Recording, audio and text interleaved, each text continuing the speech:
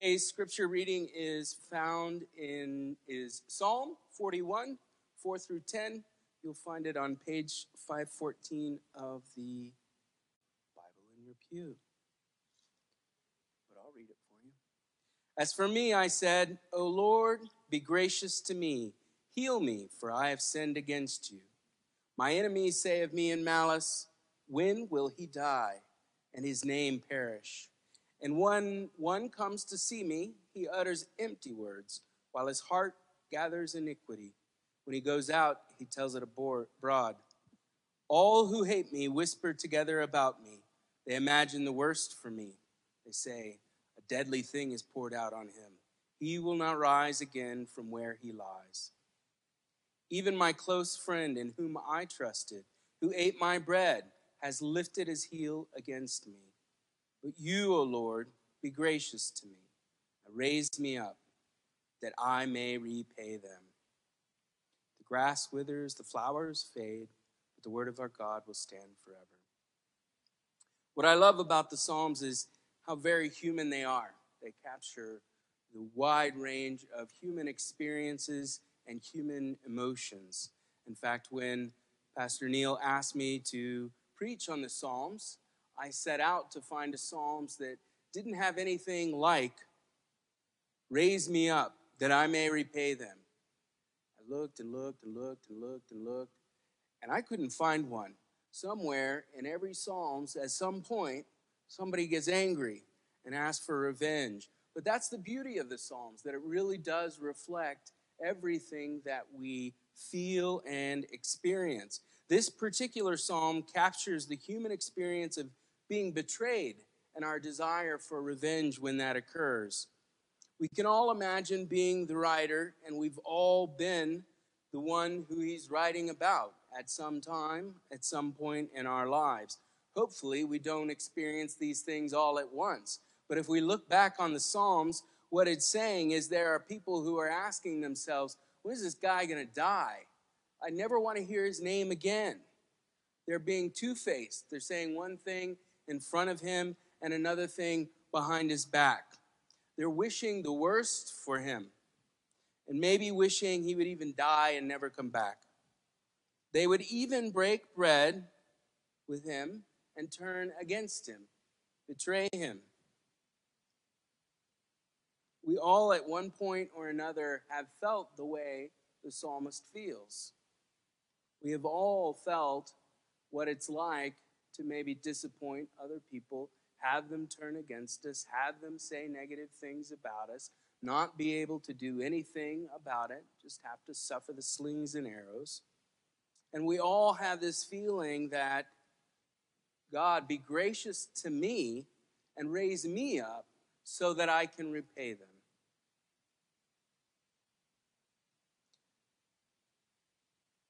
This will seem like a non sequitur, but bear with me. So with COVID, I graduated in 1998 with my PhD. There are 12 other people, oddly enough, there are 12 other people who graduated with me. And since COVID, we've been gathering every month or so on Zoom and just catching up and talking to one another, which is nice. Two of them are my close friends. We talk quite frequently, but the others I haven't seen or known about for quite some time. And so it's good to get to know them again and in a different way as well. In our last conversation, the thought experiment came up that if you were going to have dinner, and you could invite any three people you wanted to invite, who would you invite? And I ask you to think about that yourself. Who is it that you would invite to dinner? For me, it was Jesus Christ, of course. I'm sure that's an answer for all of you as well. Bono, because I'm a lifelong U2 fan. And then Sigmund Freud, but then I sort of realized Sigmund would just ruin the conversation, really. So I thought, well, my mother, I would like to know, visit with my mother again and see how she's doing. And as I listened to everybody else's answers, what I realized is it's pretty much captured by, it's either a celebrity, some historical figure, or someone you're close to and who passed away that you want to have back with you. And again, I ask you to reflect. Who is that? Who are those people for you? And in a way, what's important about the question in the context of today's sermon is not who you invited. I'd be interested to find out, but that's not the key question. Really, what I want to ask you is who you didn't invite. Who is it that you didn't invite? And I bet you it's not the person that will gladly take your job when you step down. It's not somebody who's really close to you, who when you make a mistake will distance themselves from you. It's not the person who will let you down when you need it the most. It's not the person who doubts your greatest accomplishment. It's not the person who would write this psalm. You didn't think, I'm gonna ask my worst enemy to come to this dinner. It's time that we had a talk, right? Let's clear the air. That's not who you invited. I bet you if I gave you 12 people to invite, none of these people would occur to you. Above all, it's not the person who's going to betray you.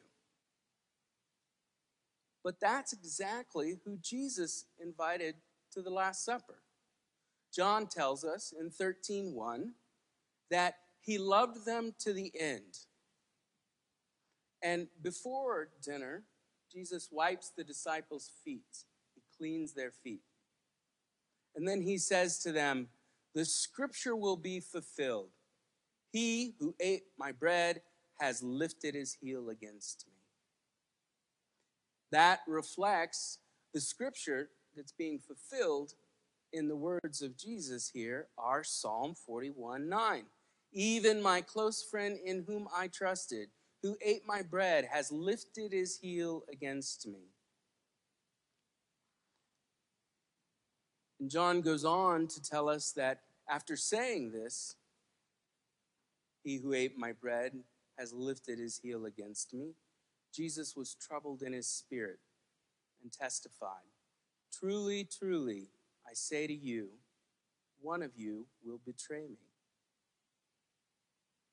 The disciples looked at one another, uncertain of whom he spoke. Mark tells us that they began to be sorrowful and say to him, one after another, is it me? Is it I? Could it be me? Could I do that? Is that who it is? Now, what does that tell us? What does that tell us? They all thought the most likely suspect for betraying Jesus was themselves. Nobody pointed at anybody else. Judas did not stand out like a sore thumb. Nobody thought, Judas. It's definitely Judas. I've been suspicious of that guy since the beginning. My kids would say he's sus, right? He's suspicious, right? But nobody did that. Nobody pointed the finger at anybody else. Judas didn't stand out any more than anybody else. Everyone reflected on their own selves and what they were capable of. And they doubted themselves. They wondered, could I do this? Am I the person who will do this?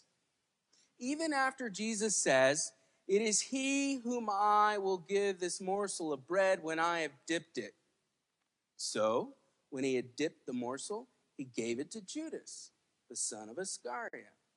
Now, the other disciples didn't dogpile on Judas at that point. Jesus has given a clear indication that he's going to be betrayed, that it is this person that is going to betray me. In fact, in disappointment, Jesus says, after giving Judas this one last opportunity to redeem himself, Jesus says, go on your way. Do what you're going to do. Do it quickly. And so here we have Judas like abruptly leaving the dinner. The dinner hasn't started. They just clean their feet, sitting down to dinner. Jesus makes this statement, and Judas departs. That doesn't even stand out to the disciples. The disciples don't get suspicious then either. They think, oh, he's going to pay for dinner, or he's going to give alms to the poor. He's the accountant after all.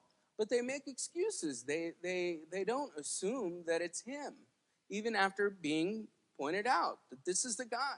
This is it. This is it. And so it sort of begs the question, did Judas take the first communion at the Last Supper? What John says is, so after receiving the morsel of bread, he immediately went out. And so it sort of suggests that no, he didn't. He probably didn't. Mark suggests that he probably does as well. Matthew is ambiguous. For a long while, I went down this rabbit hole of did Judas take communion or not? And it's like a lot of other things. One gospel says yes, another gospel says no, another gospel doesn't speak to it. And I'm sure there's a lot of discovery to be found there and to be made. But what I realized is that's not the right question. That's a red herring. It doesn't matter. It doesn't matter. Jesus gave Judas every opportunity to change his mind, to change his heart, and not do what really he had to do anyway. Judas sealed his own fate. That is not what's important. Whether Judas ate communion or not is not what's important. What stands out here is that Jesus offered Judas communion. He invited Judas to the table. Even Judas was invited to the table. Now, we hold a special place for Judas. I'm gonna bet that if I ask you who's your favorite, you're not gonna say Judas. And in fact, most of the times that Judas's name is mentioned in the Bible, he's always mentioned, always made clear, Judas of Iscariot, who betrayed Jesus, right? So he stands out from the beginning. I'm sure none of you would select him as your favorite disciple. But really, the others are just as disappointing. Jesus tells Peter after the dinner, he says, truly, truly, I tell you, this very night, before the rooster crows, you will deny me 3 times. And Peter says to Jesus what any of us would say to Jesus. Even if I must die with you, I would never deny you. And all the disciples agreed. They said the same thing. And I'm sure they all meant it. I'm sure Peter had every intention of being sure that he would not deny Christ. And yet he did. After Jesus was arrested, the guards come up to him. They ask him about Jesus. Jesus? I don't know who Jesus is. Jesus, who's this Jesus you're talking about? Never heard of him? Don't know anything about him. Sure enough, Peter denies him. Thomas doubts him. Even when Christ returns after the resurrection, wounded, Thomas doubts him. John says, unless I see his hands, the mark of the nails, and place my finger into the mark of the nails and place my hand into his side, I will never believe. Even given objective evidence of Jesus Christ's resurrection, Thomas doesn't believe him. He's been told all the way up to that day, I'm coming back. And yet he can't believe it until he touches it. Before the dinner, we're told that all of the disciples were having a dispute. Luke says, a dispute almost also arose among them as to which of them was to be regarded as the greatest. Before they sit down for this dinner, they're talking about who's going to take Jesus' place. There's like, oh, that's a pretty cool job. I like that. The people really like him, right? I want his job. There's 12 of us. Who's going to take his job when he's done? Are those the people that you want at dinner? Probably not. Jesus, after he leaves the dinner, goes to the Garden of Gethsemane to pray. And he takes his disciples with him. And he says, sit here while I pray. My soul is very sorrowful, even to death. Remain here and watch. And he goes and he prays to the Father. And he returns. And when he came back, he found them sleeping. He said, what are you doing sleeping? Could you not watch for 1 hour? So he goes and he prays to his Father. He says, stay away, guard me. Something terrible is going to happen to me tonight. I need you to stay awake so that we know when this goes away, he comes back. Sure enough, they're asleep. You're still sleeping? You're taking a rest? I'm telling you, something serious is going to happen tonight. I need you to stay up. Will you please stay up? He goes and he prays and he comes back a third time. And now you know what he's going to find. He's going to find them sleeping. He says, the spirit is willing, but the body isn't able. And so all in all, the disciples are a pretty sorry bunch. They all fall short of what we would even want for ourselves because they're human. Because they're human, they do these things. They were all guilty in one way or another. John tells us before describing the feast of the Passover, which becomes the Lord's Supper, he says, Jesus loved them when they were in the world, and he loved them until the end of the world. He loved them to the end. And so my question today becomes, who is worthy of receiving communion? Who is it that Jesus is inviting to the table? I have some good news and some bad news. I think the answer is no one and everyone. Let me explain. Paul in 1 Corinthians is and it takes place after Acts, which I talked about in my last sermon, which is after the return of Christ, where he gives the great commandment to go out, make disciples, baptize the people. And in Acts, that's what they're beginning to do. And lots of people are converting to Christianity. Well, in Corinthians, Paul letters to various churches. Well, in this case, he writes several letters to different churches, but in this case, he's writing to the Corinthians, and he's sort of scolding them about things they're doing and things they're not doing and the way they're doing it and whatnot. And in one of the passages, chapter 11, he tells us what it means to receive the Lord's Supper in a worthy manner. First, he tells us, whoever eats the bread or drinks the cup of the Lord in an unworthy manner will be guilty. Anyone who eats and drinks without discerning the body eats and drinks in judgment of himself. Then he tells us, how is it that you're to do it in a worthy manner? What does it mean to receive communion in a worthy manner? He says, let each person examine themselves then, and so eat of the bread and drink of the cup. So how do we receive the Lord's Supper in a worthy manner? First, examine yourself.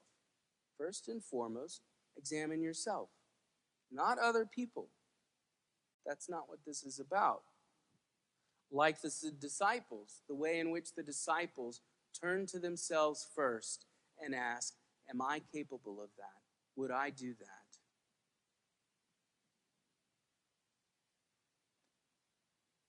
In addition, be grateful. Be grateful that the Lord receives everyone to his table. Those who denied him, those who doubted him, those who failed him, those who envied him.